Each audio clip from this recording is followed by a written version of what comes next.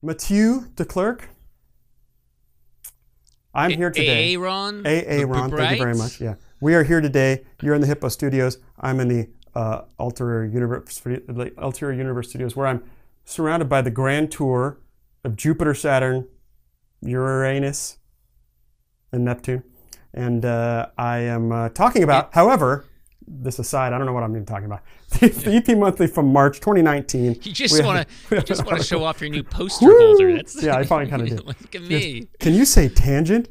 The article we're going to talk about today is blood gases, ABG versus VBG. And as I just told you, I kind of skimmed this one because I was going to come back to it because I think I already know everything. I know why you skimmed it, Aaron, because when was the last time you got an ABG in the ER? There's a guy, like a pulmonary guy that wants those, and so I can get them. But you're right, not very often. There is one procedure that used to haunt me and still does ABG? As a resident, was getting the radial art line.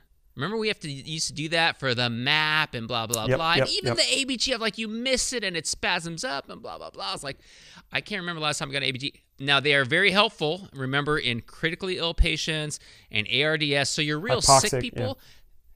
Thankfully, we're now doing more and more femoral art lines. They're kind of coming back because I feel like everyone stopped doing ABGs for a while because it was just so difficult and took so much time and traumas. Like, people are like, we don't have time to be futzing around. I remember that. Now they're doing femoral lines. You had to designate a person to sort of do it in C booth. You remember that you sort of have somebody that all they were doing is getting bumped around with a little needle, getting the ABG and bump, bump, bump, bump.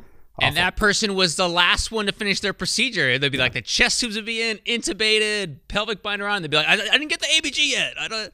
So I think femoral art lines will hopefully be helpful. But just remember, really sick patients. This is not everybody. And then your VBG is great for all the other stuff. The metabolic derangements, the acid-base stuff, it correlates very well. And those are like a dime a dozen. I mean, right. I get that on so many patients because it gets the calculated lights early, rules out DKA, bada bing, bada boom. So bada bing, if you want to know more depth about it, read this and then read the literature, and then you can be really, really smart. But overall, if anybody who's listening to this, they're probably not, who's like grew up in the 80s like I did.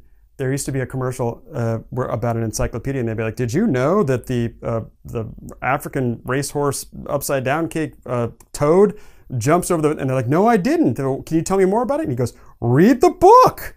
That was the thing. We're gonna read the article. Yeah. That didn't work. All right, I'm leaving. That's terrible. I got to back out of this thing.